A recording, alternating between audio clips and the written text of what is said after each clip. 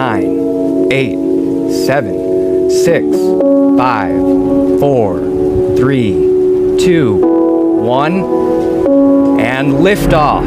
The rise of Starliner, a new era in human spaceflight.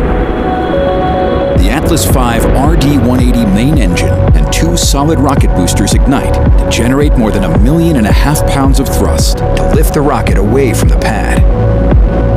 Shortly after liftoff, Atlas begins a pitchover to attain the proper flight path while minimizing the dynamic pressure the vehicle experiences during flight. To ensure crew safety and comfort, the Atlas V rolls to a heads-up position and uses booster engine throttling to limit vehicle acceleration to 3.5 Gs. The Atlas V reaches Mach 1, the speed of sound, at 1 minute 4 seconds. The 2 SRBs are jettisoned at 2 minutes 19 seconds. At 4 minutes 29 seconds, propellant levels deplete and the booster engine shuts down. 6 seconds later, the Atlas Centaur separation system activates to release the booster stage.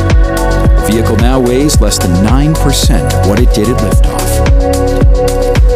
Jettison of the ascent cover occurs at 4 minutes 41 seconds. The ascent cover protects critical hardware on top of the spacecraft and provides an aerodynamic shape for ascent through the atmosphere. 4 seconds later, burn of the dual-engine Centaur begins. This burn guides the Centaur to an elliptical sub-orbital trajectory at an inclination of approximately 51.6 degrees. Approaching aeroskirt jettison, the Centaur is burning propellant at a rate of 100 pounds, or 45 kilograms per second, traveling at more than 10,353 miles, or 16,662 kilometers per hour, and located 77 miles, or 124 kilometers in altitude, and 332 miles, or 534 kilometers downrange. The ULA-designed aeroskirt extends the Starliner's surface, enhancing its aerodynamic characteristics and stability, and minimizing the loads of this unique crewed configuration. At approximately 5 minutes 5 seconds, the aeroskirt is jettisoned.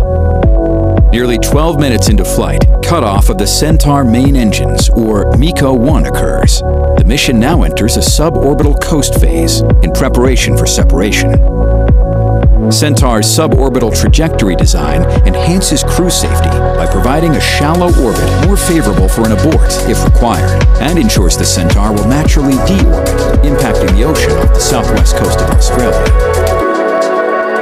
At 14 minutes and 52 seconds, Centaur releases the CST-100 Starliner on its second orbital flight test.